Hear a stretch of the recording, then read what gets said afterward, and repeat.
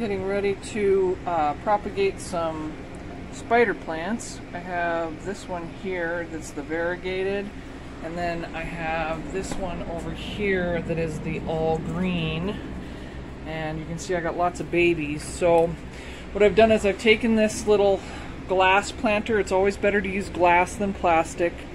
There's two ways you can do this. You can either, one, start them directly in dirt, which is how I did this one. I just cut it off and stuck it in dirt and watered it really good, kept it really moist until it kind of got established, and then water it as normal. But I'm going to go ahead and start a bunch of these in water so they'll root out, and then I'm going to put them into little planters. So it's really a very simple process. I'm just going to cut each of these off at approximately an inch up the vine here, and same goes for the other ones here. I'm just going to cut them just a little way up that long stem. So let me get a couple of them going here, and then I'm just going to stick them in the water, and I'll show you that in a second.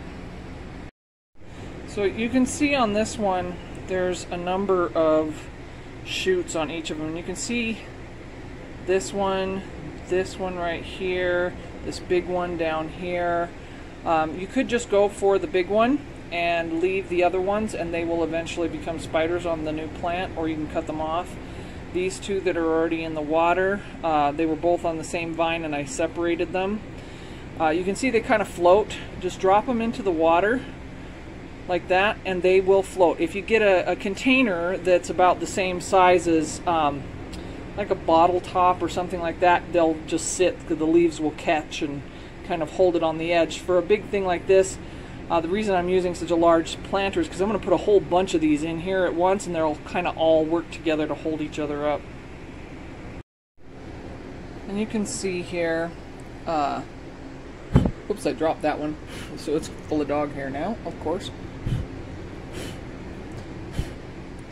You can see the stem on this one right here is where I cut it. Still got a lot of dog hair. There we go. Right there is the stem where I cut it, so I cut it up a little higher up the stem. This one right here would probably become another baby, but it will just become a baby off of this plant by cutting up there. I could have cut it really short down here. It doesn't really matter. It's really up to you. But you can see these kind of just float on top of the water, and they don't go down very far. And I'll just kind of move some out of the way, poke that right in there, and see, I'll move some of these out of the way so I can poke that right down in there. And all you need is to make sure that the tip end of the little baby is just kind of submerged in the water a little bit. It doesn't have to be all the way down in there, just touching the water. And that's one way to get them started. And you'll notice in a couple of days there'll be little roots on there, and then you can stick them in dirt. So now there they are, and I've got some of the variegated ones in here, and I've also got some of the plain green ones. They're all just kind of sitting in there. Some of them might drop down a little too far. Just pull them back up and they'll be fine. And you can actually even let them grow just in the water. They'll do just fine like that. They'll get a pretty big root system down here. They'll get all intertwined and tangled, but they would live just in the water.